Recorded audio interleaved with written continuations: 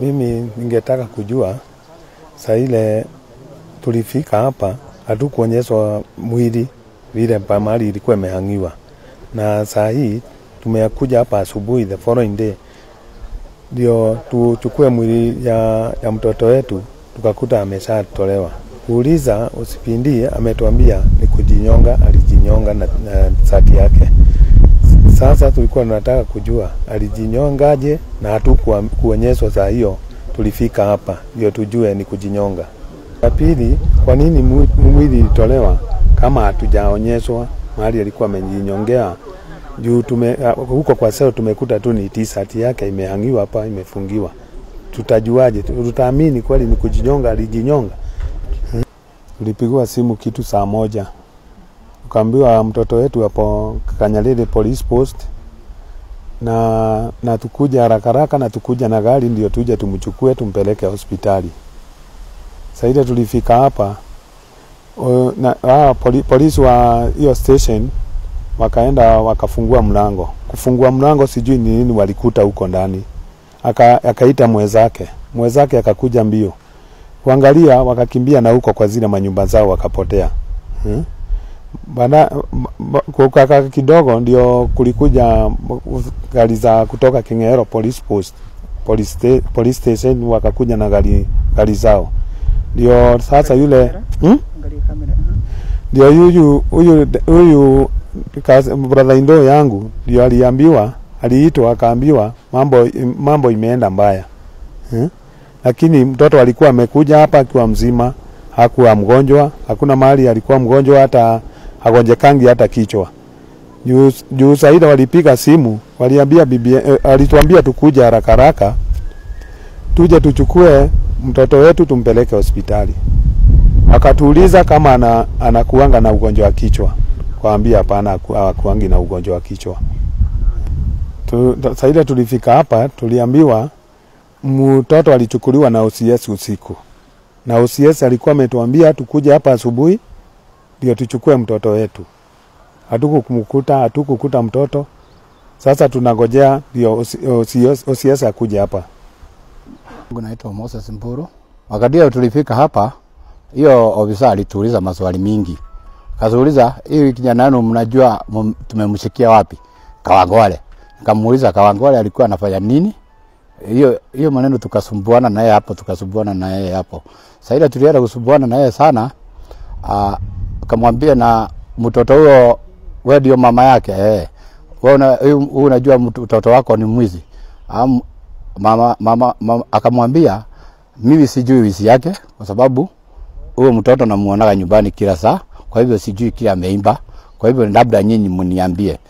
Sasa hiyo baada ya dakika kidogo tukamwambia usitusumbue sana, tuitie hiyo mtoto ndiye atuambie kile kituma afanye nini, ashikwe. Sasa ile ofisa mmoja akatumwa akakuja kwa hiyo nyumba iko hapo katikati. Akifika hapo akaifungua. Mimi nilikuwa tu hapo karibu na mlango. Alafu sasa hiyo alifungua akaita huyo mwingine. Huyo mwingine sasa ile alimuita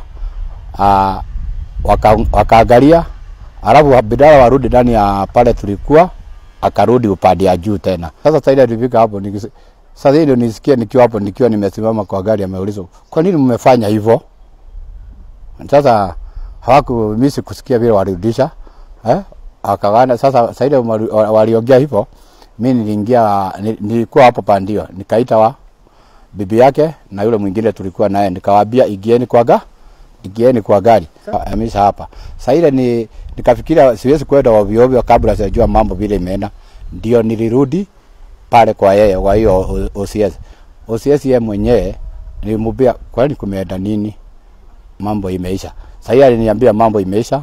Sikurudia mambo ingine, ni kuingia kwa gari na tukaenda. Naitwa Joseph Ongaya. Sub County Police Commander wa Kabete. Si ukweli. Mshukiwa hakupigwa. Mshukiwa akiwa kwa cell alijinyonga. Na kila kitu ninajua uchunguzi zaidi kupitia kwa madaktari postmortem itatoa ukweli na itajulikana. kulikuwa na jinsi uchunguzi ulikuwa unaendelea, kulikuwa na washukiwa 4. 2 tayari walikuwa wameshikwa na wako police station. 2 bado walikuwa na sakwa, ambapo mmoja wao kulingana na uchunguzi ilikuwa ni huyu mshukiwa ambaye alikuwa mahala hapa. Alijinyonga usiku. Familia wakati crime scene support walikuja mahala hapa, familia wako karibu. Kuna wenye walikuwa mbeleni, lakini wakati huo hawakuwa. Kwa sababu mkatoa mwili ama kutoa mwili ulitolewa kulingana na sheria vizuri jinsi inavyotakikana. Alikuwa mmoja wa washukiwa. Kesi bado inaendelea na kesi, washukiwa wengine watapelekwa kotini Monday. Alikuwa mmoja wa washukiwa ambaye alikuwa na sakwa. Kulikuwa na kesi ya kuvunjwa na kuporwa. Familia yetu ya Gathiga, hakuna kitu serikali wanaficha. Hakuna mtu wako juu ya sheria.